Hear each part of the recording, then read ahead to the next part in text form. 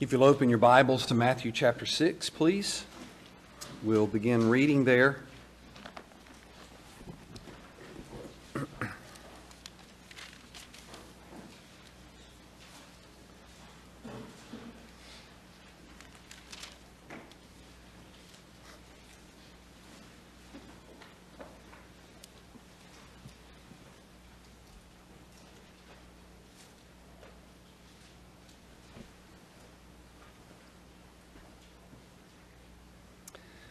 The Lord Jesus in verse 9 says, "Pray then in this way, Our Father who is in heaven, hallowed be your name. Your kingdom come, your will be done on earth as it is in heaven. Give us this day our daily bread, and forgive us our debts as we also have forgiven our debtors. And do not lead us into temptation, but deliver us from evil." Verse 14, "For if you forgive others for their transgressions, your heavenly Father will also forgive you. But if you do not forgive others, then your Father will not forgive your transgressions." Let's pray.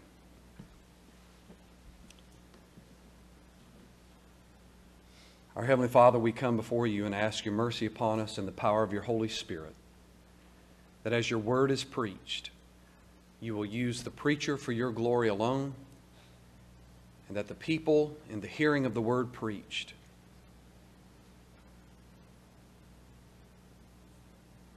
will be dealt with according to the truth of your word. That the Spirit of God will deal with all of our souls. Please, Lord, do not leave us to ourselves. Do not leave us in wandering minds. Lord, will you grant us focus, that we will listen with clarity and understanding, that the word may be applied to our souls. In the name of the Lord Jesus, we pray. Amen.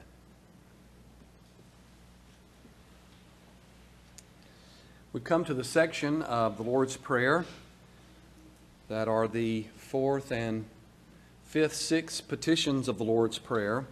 Last week we looked at "Give us this day our daily bread," and today we will continue and "Forgive us our debts as we also have forgiven our debtors." Even as we come to this one single passage, it's good to remember the importance of connections. We're not just left with just this one phrase as a standalone phrase. The Lord Jesus has been building up to this time. He's been plainly telling the Pharisees of their own self-righteousness leading them to destruction, their own willingness to continue to think that their way is right, constantly, consistently living a life to prove themselves as righteous. The Lord Jesus says, no, you're not righteous in and of yourself. And even your prayer, the way you pray, reflects your view of your self-righteousness. And he turns to his own disciples and says, pray in this way. And the way of our prayer is not a prayer of self-righteousness. It's a prayer of submission to the one living holy God. Bowing before him, submitting to him in his being, his essence, who he is, what he has done, in his sovereignty, all that he is. And then bowing to him in daily matters of life. One writer says, it does not matter how desperate our problems, it does not matter how acute the tension, it does not matter how suddenly they have confronted us, we must never fail to observe the order taught here in the Lord's Prayer. What is that order? God first, even in prayer. God focus first, even in prayer. And our daily needs second. It is when we look at it in that way that we see how utterly valueless much of our praying must be. Lloyd Jones goes on and he says, all our needs are summed. Our whole life is found in these three petitions, speaking of the last three. in such small compass has covered the whole life of the believer. He wants us to really focus God first, and God first in all that we do, even in our prayer, and then we can pray these petitions in daily life. We must notice as we move through this prayer that we've gone from the focus of Thy will or Your will be done, God, the second person plural or singular, to the context of the first person plural, us. But it started there and moved downward. As one writer says, this covers life in every respect. Our present day, our past debt, and our future deliverance. If you look at the context of these next few verses, it's give us this day our daily bread. And verse 12, and forgive us our debts. And then it asks, don't give us into temptation.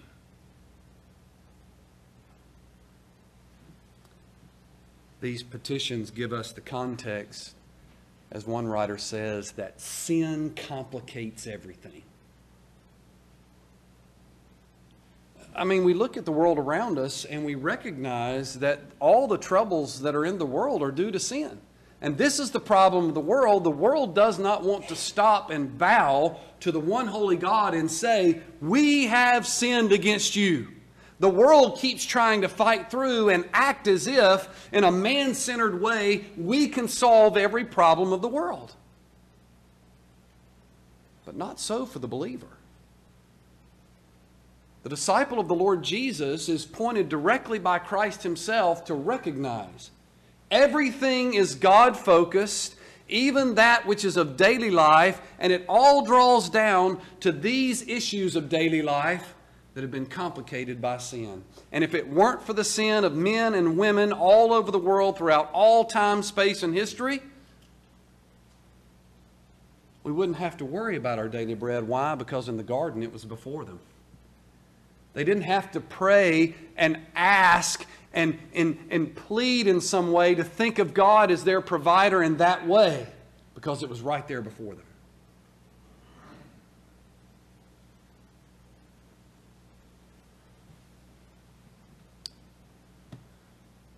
And now, beyond just looking around and giving thanks for daily bread, we're confronted with the fact that we are in need of forgiveness. The disciple recognizes this. The repentant believer in the Lord Jesus Christ recognizes their need for forgiveness, and so therefore they can pray in this way.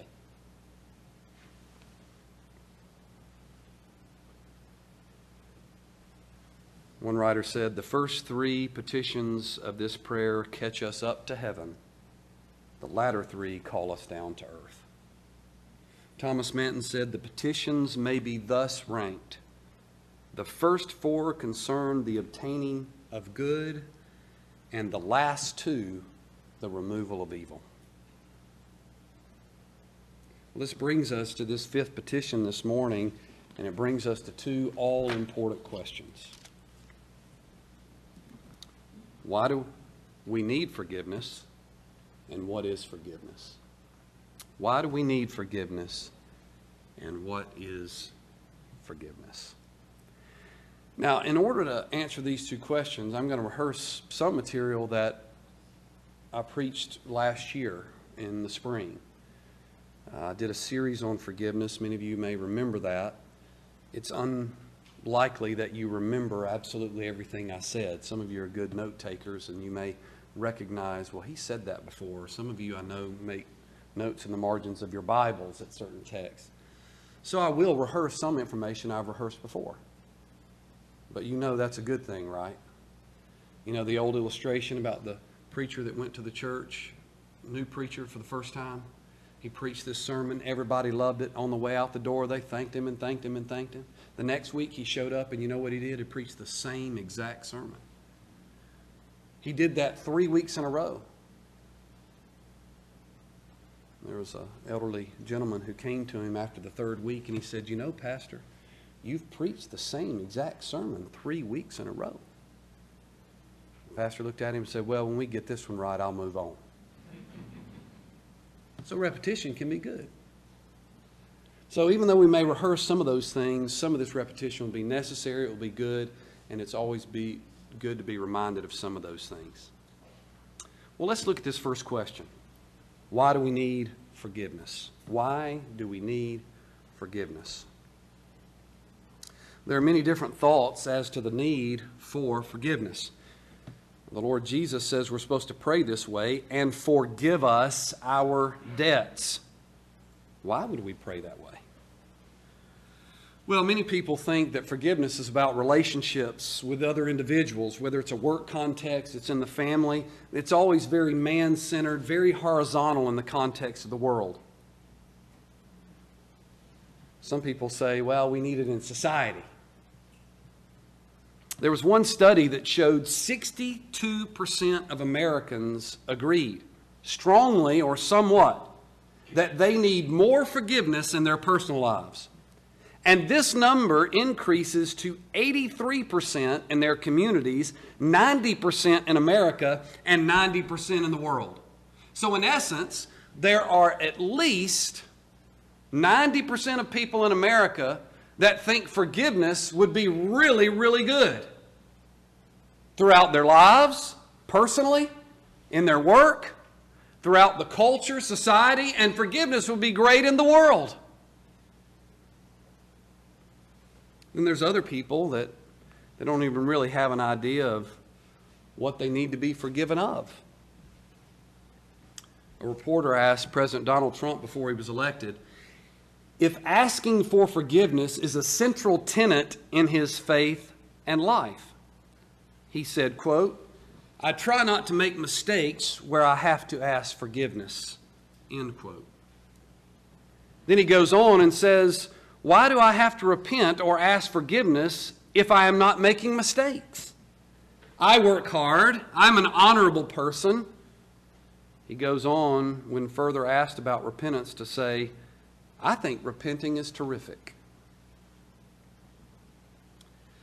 Well, the issue here is greater than just a personal relationship or concern or even a global cultural hate crisis.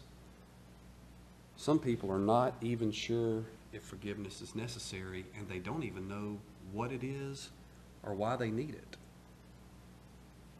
You can have people say forgiveness is of great importance and we need it, but can they define it? Do they really understand it? Do they understand why they would even need it? Some people would put it in a category to say it's only about mistakes. I work hard. I'm a good person. I do my part for society. I get out there by the sweat of my brow and I do this. I put it to the plow. I do this. I do that. And I try not to make mistakes. Now, I'm not harassing President Trump or former President Trump, but his mentality is one that is all across not only the nation but the world. People think forgiveness is somehow about just mistakes.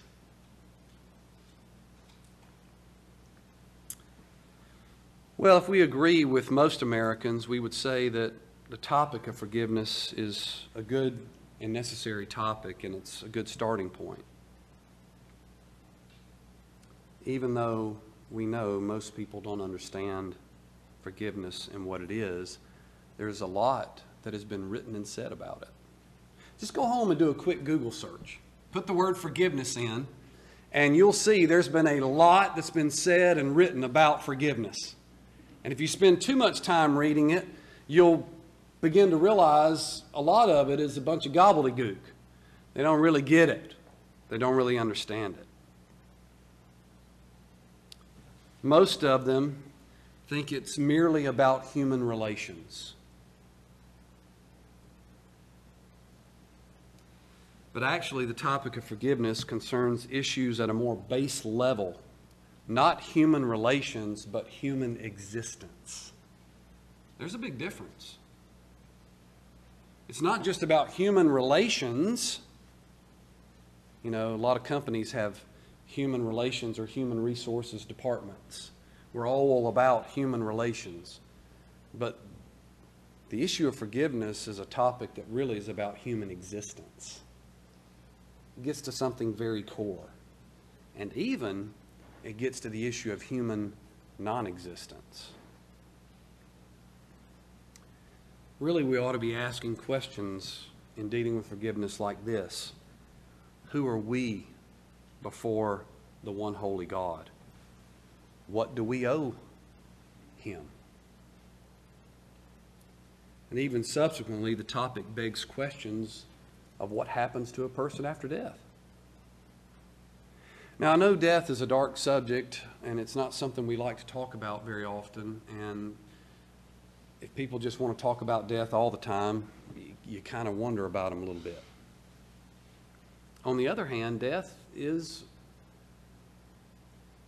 a base fact on this earth. Every human that wants to talk about human relations really has to deal with human existence. And there's one fact that goes throughout all cultures, all societies, all nations, all of history, all of time. People are born and people die.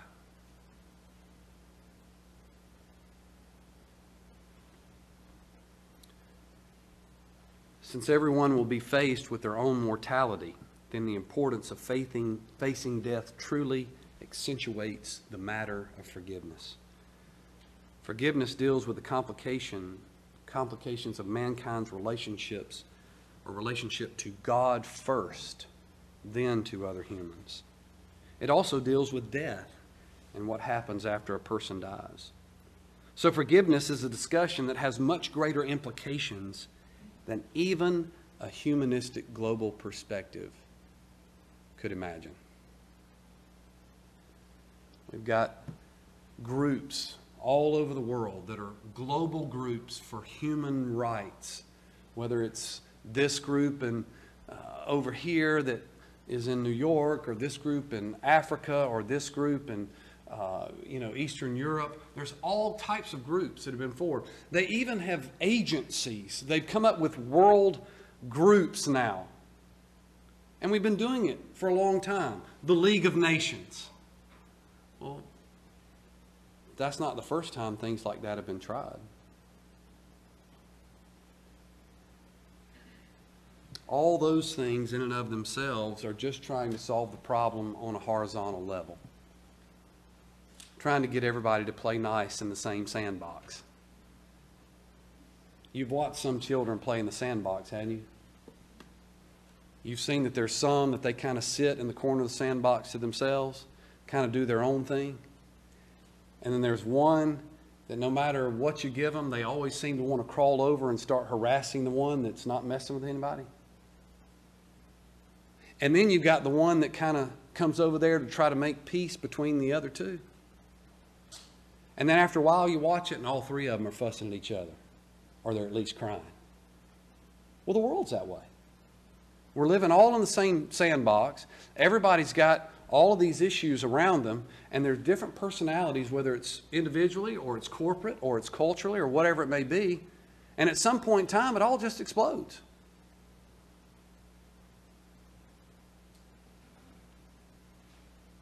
The issue of forgiveness is one that we cannot just leave on a horizontal level. The world has not solved that problem. I know I've said that to you many times before, but I think it bears repeating. Stop looking to the culture to solve your problems. You've got to look to Christ through the Scripture.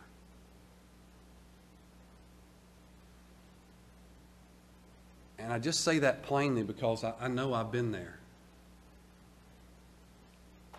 I'm reading this article or watching this news station or looking at this thing, that, and the other, and I'm trying to figure it out as if somebody's actually going to listen.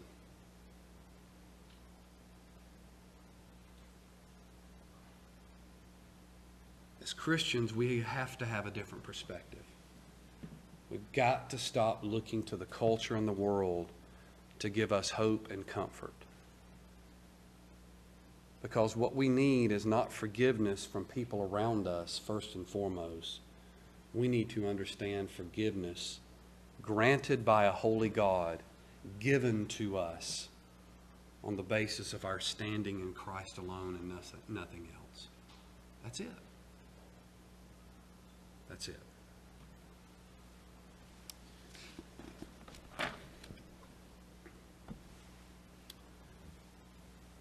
Does the Scripture give us a context to understand that forgiveness is more than something horizontal? Yeah, it does. Just in a broad sense, if you just take what the Bible gives us in a very broad context, if we were just to survey it just briefly for a moment, think about all the people in Scripture that sin against God and the issue that they have in their life is their sin against God, and that's what the Scripture is trying to tell you. Even as we have been reading through 1 Samuel, what are we seeing with Saul? The issue with Saul is he's trying to solve a problem on a horizontal human relation level. God gives him a command. When he goes to carry out the command against the Amalekites, what does he do? He starts listening more to the people than he does the command of God.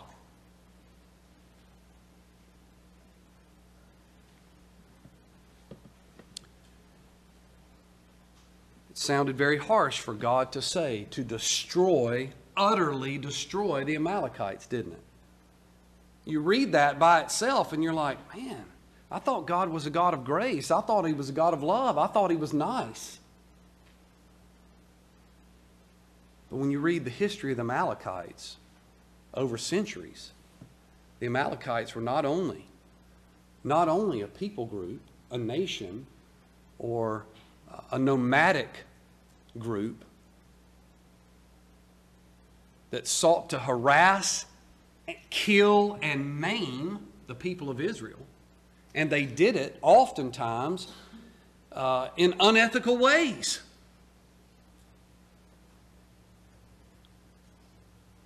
I mean, picture the people of Israel coming out of Egypt. They've been traveling for miles. They're stragglers behind. Weaker women and children struggling to keep up with the main group. And the Amalekites are coming and picking them off, killing them, maybe kidnapping them. They came against the Israelites time and time again, but the greatest thing they did was they set their hand against the holy God. God's command to Samuel to Saul was not something arbitrary. His command was not something he just thought up in the moment and went, you know what? I don't know about these Amalekites. Let's just kill them off. No. He was bringing about judgment on a nation that had been set against him for hundreds of years. And yet Saul didn't want to listen to God. He was more concerned with what the people were going to say. The people wanted the good livestock. And the way they justified it was, well, we can make sacrifices to our God. God said, no, I told you to utterly destroy.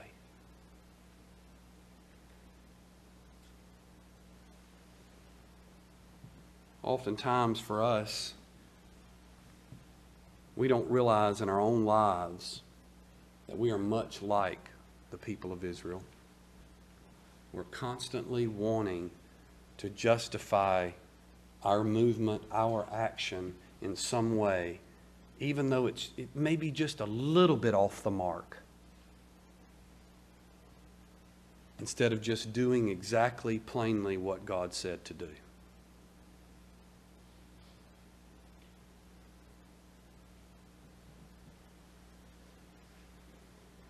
This is the problem with the world. The world wants to so focus on their lives that they're not recognizing that they've sinned against a holy God.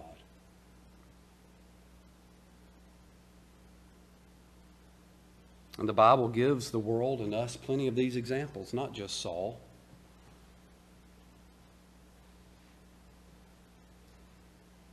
It gives us examples of people like Abraham and David. A person by the name of Saul of Tarsus. What would Saul have been like had it not been the regenerating power of God to change his soul? Maybe it would have gone from standing by and holding the coats of those who stoned Stephen to him becoming the greatest of the murderers of God's people.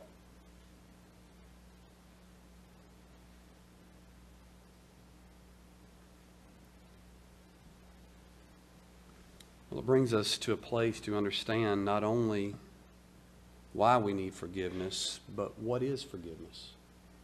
We need forgiveness because we've sinned against a holy God. In every aspect of our lives, we have sinned against a holy God. And if sin is not real, then forgiveness is not necessary. Well, what is forgiveness? Well, in a succinct statement, this may not seem succinct to you, but it was the most succinct I could get. Forgiveness is the release from and the abolition of the ultimate debt owed by a person to the one and only sovereign God. Forgiveness is the release from and the abolition of the ultimate debt owed by a person to the one and only sovereign God. Forgiveness, first of all, is a release from this ultimate debt owed by us to God. Now, how is it that we owe God a debt? Well, it's through the context of something called federal headship. What does that mean? That means the idea of representation. You know what representation is, right? We're all good Americans. Representation means that you have somebody who represents you in our state government or our national government. You vote that person into that place, and they go and represent you. Now, do those representatives always do what you want them to do? I don't see a lot of head shaking, but I know on the inside you're all going, no. They don't. They don't do what you want them to do. Well, in the context here, it's not just about voting someone in as a representative, but God made the representative for mankind when He created Adam and Eve. And that creation by God was better than allowing us to elect our own representation. It was the good and right holy God who created that representation or the representative for mankind, because God Himself in His Word says when He created man, what? It is good. He is good. You and I could never make a perfectly good choice. But the one true living God did and can create the perfectly good representative. And He did in Adam. He created a good representative. He's good. Now, He created him in a state of innocence. That Adam, in and of himself, had a true free will, the ability to obey God and the ability to disobey God. He did create him with that true free will in obedience to God.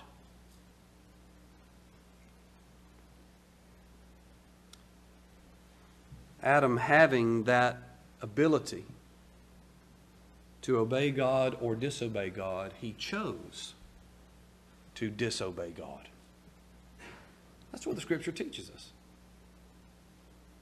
Eve ate of the fruit, came and gave it to Adam, and Adam ate of the fruit.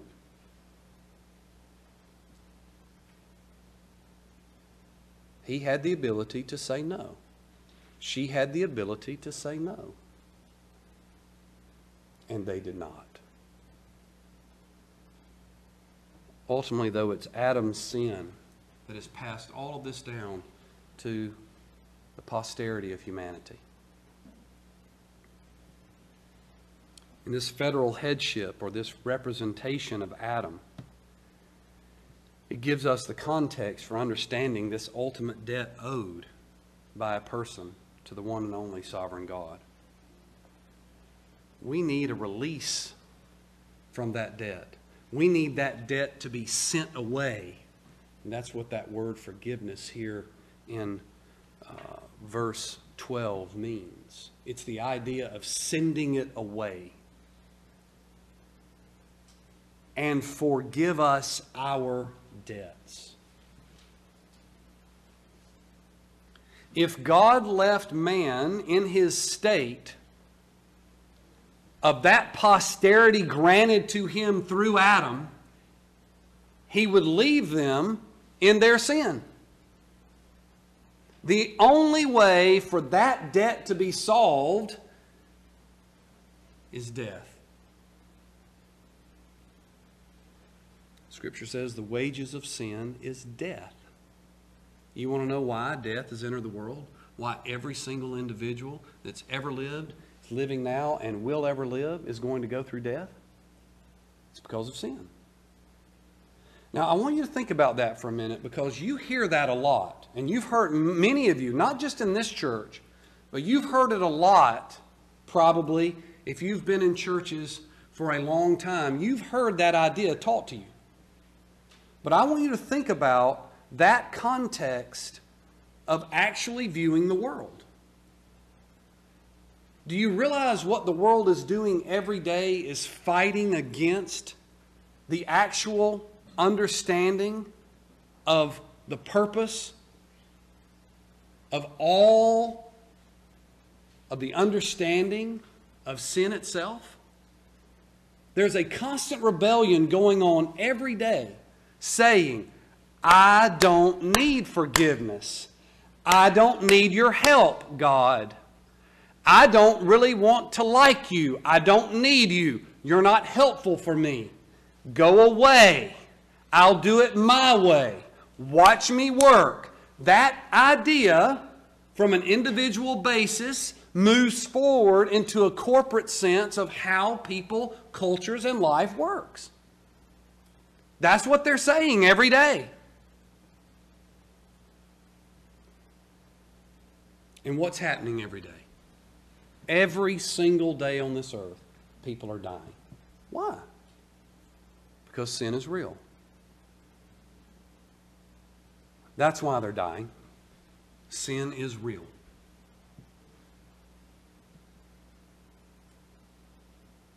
Well, I want to be a better person. I'll be nicer. Let me work on myself. I tell you what, if I just do me, then I'll be a better person, and you can do you and you be a better person.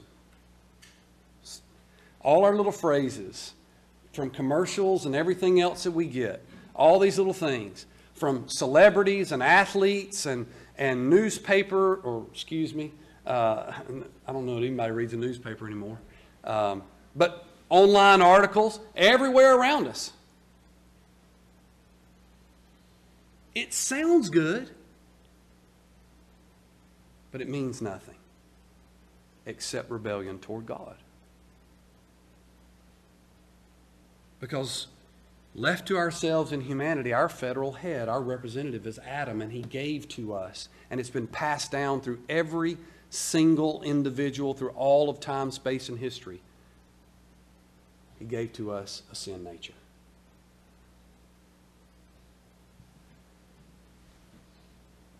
We are conceived in sin from our mother's wombs.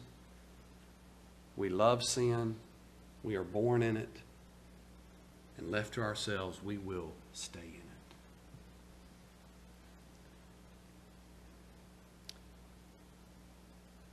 With that being the case, this ultimate debt that is owed, not only do we need a release from it, but we need it to be abolished. Well, thankfully, the Lord our God did not leave us to ourselves.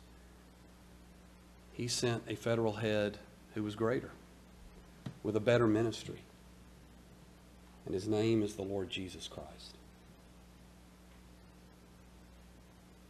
The Lord Jesus Christ came and lived on this earth, born of the Virgin Mary, lived on this earth, walked a perfect life every single day, never even had a sinful thought.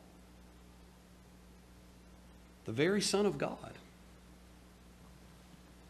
walking and living on this earth among people just like you and I, who would give him pressure, who would cause him problems, who would be a part of his temptation. And the Scripture tells us he was tempted in every way. He was tempted in every way. And yet he never sinned. Not once. What the first Adam did not do,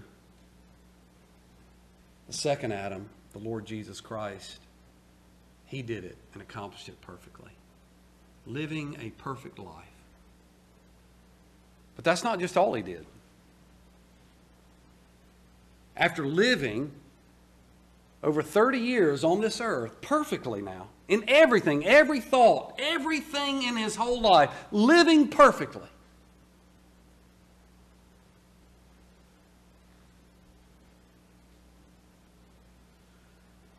he taught the Word of God rightly.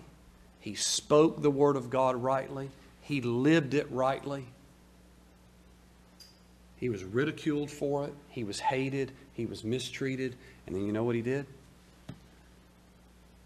He willingly died a sinner's death. He went to the cross. He walked there willingly.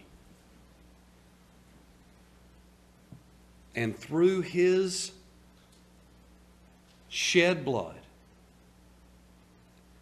he became the once and only sacrifice. The debt of sin was paid for God's people, that not one of them would be lost.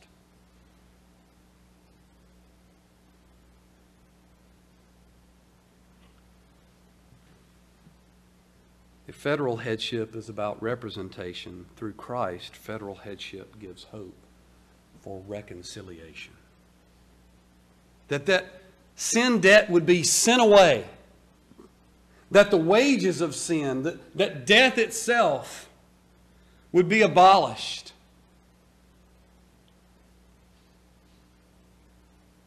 Do you understand it's only through Christ that one does not pay that final, ultimate debt? That death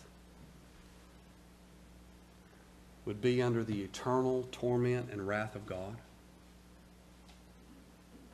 See, this is a question of human existence. Do you really understand what forgiveness is? It's not just about living a better life. It's not just about being nicer to people. It's not just about hoping everyone can live and play in the same sandbox together. This is about the very ultimate question of life and death.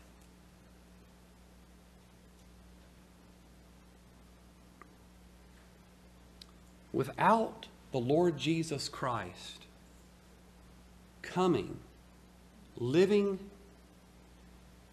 and shedding his blood on that cross, there would be no hope of forgiveness and reconciliation with God.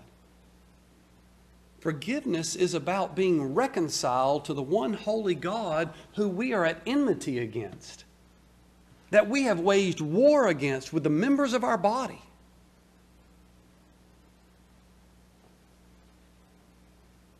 Can't think about forgiveness with each other in a complete or even really a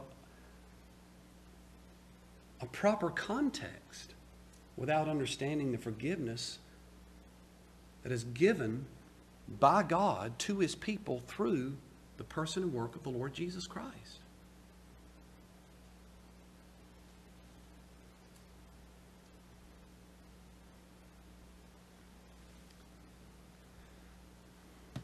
This reconciliation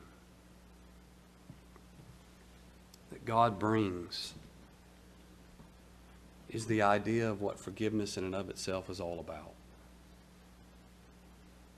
that one could be declared right before a holy God. That God would no longer look at them or look upon them as those who are in debt. And that debt had not been paid. This is more than just a financial debt. You know what those are. If you go to the store and you walk up to the cash register and they say it's X amount of dollars and cents, and you say, I don't have that, but I'll still take the product. What's somebody going to say?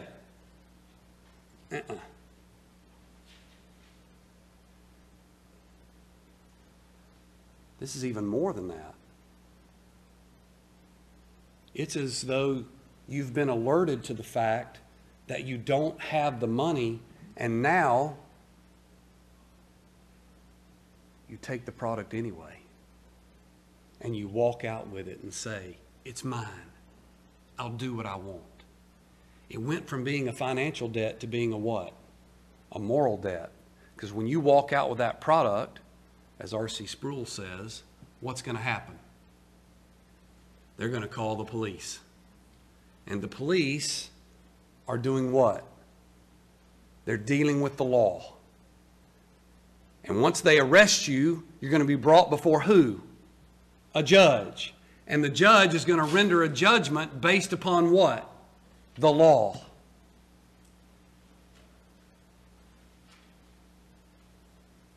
God has a law. How are you and I going to stand before Him? Left to ourselves, we'll have nothing to offer Him.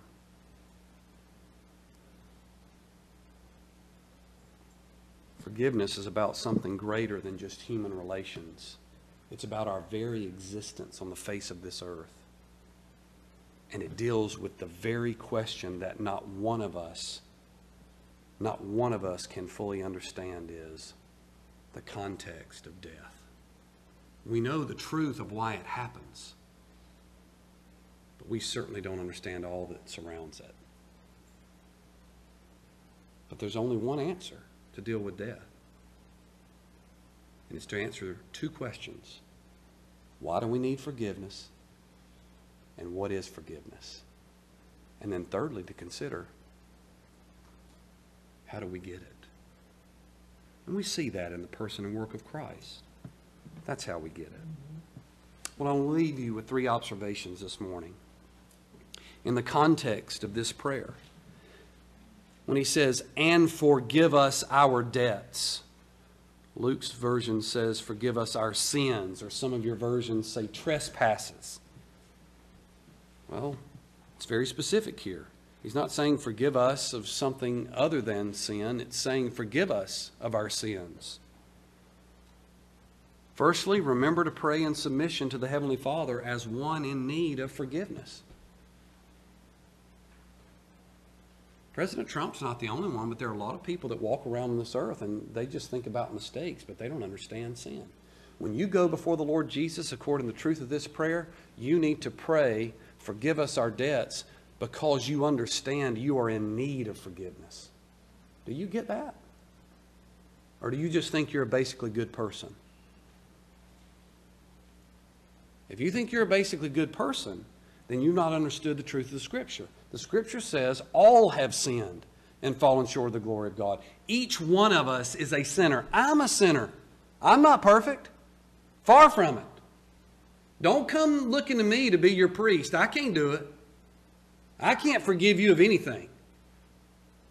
There's one priest, and it's the Lord Jesus Christ. You and I are in need of forgiveness, and we need to pray that way. I think sometimes even as Christians, we can be somewhat flippant about this and just ask for forgiveness of something and not really stop and think that we've sinned against a holy God.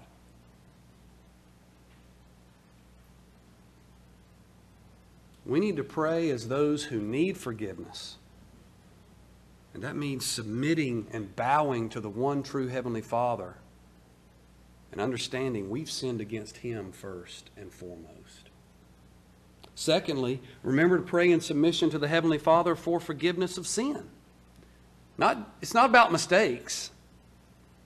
You need to know and understand what you're asking of God. You're not asking Him to just say, well, God, I made a little mistake over here. Can you just kind of take care of that?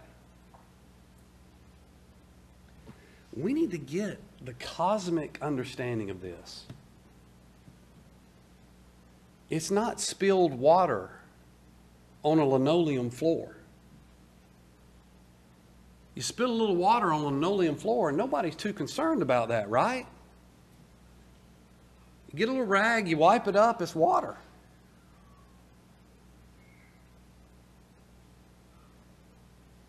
No, this is asking God to forgive us our sins against Him.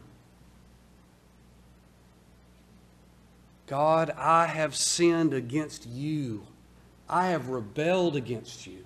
I have gone against you. Even in telling that white lie, I sinned against you, O God, Creator of heaven and earth.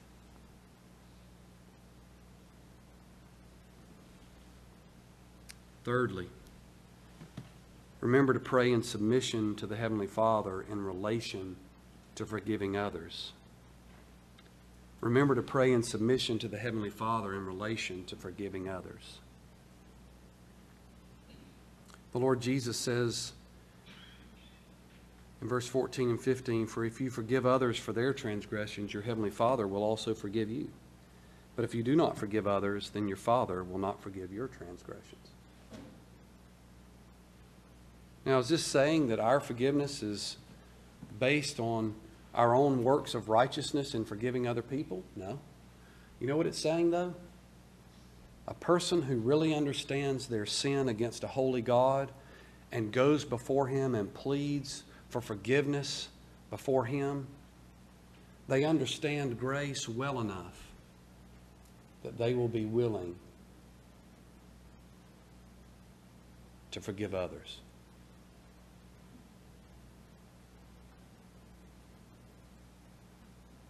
Now, we could talk about the world not being willing to do this.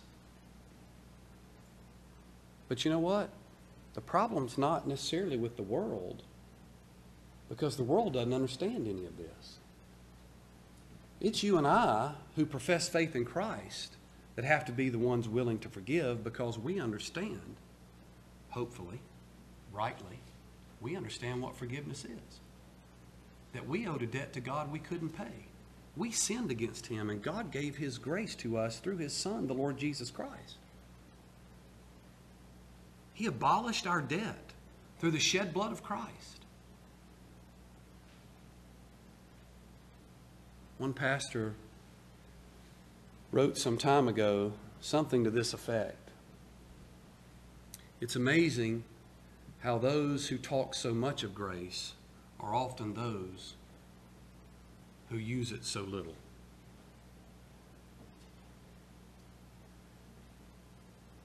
Does the Lord Jesus not give us a parable of understanding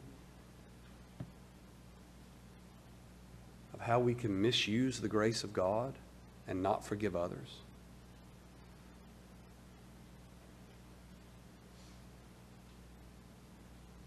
This brings this prayer to a very practical state.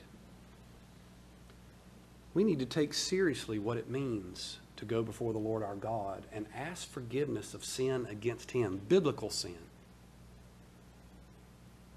But furthermore, we need to be willing to understand that that forgiveness granted to us is a forgiveness we ought to walk with in working with others.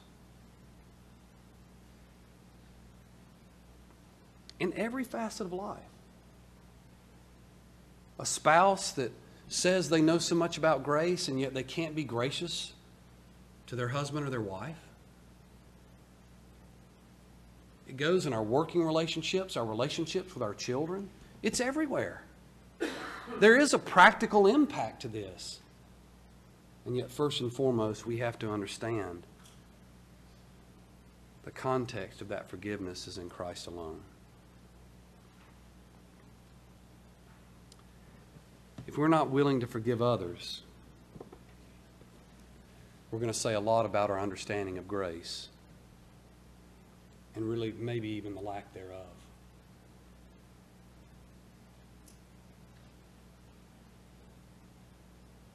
Let's not shout at the world and tell them to be more gracious, because you know what?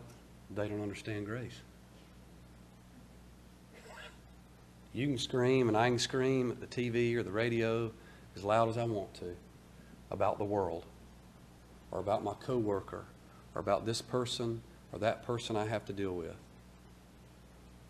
But unconverted people don't understand the grace of God. So I can't expect them to live and act like anything else but unconverted people. The one who has to act like a Christ-centered person is the person who professes belief.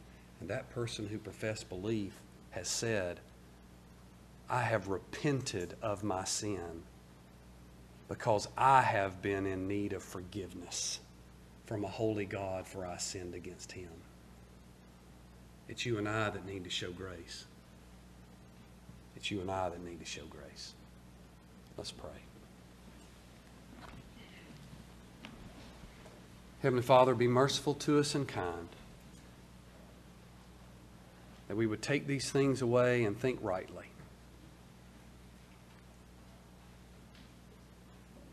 Help us to understand, Lord, that forgiving those in the world doesn't mean that we have to agree with them.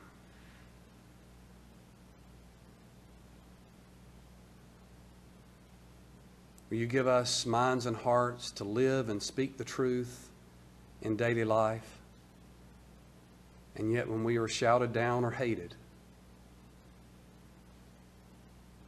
will you give us the ability to walk away in forgiveness and to be those who consistently desire to live, speak the truth, and to forgive others their debts against us as you have forgiven us. We praise you for who you are and all that you've done through your Son, the Lord Jesus. May we glory in him alone. It's in his name we pray. Amen.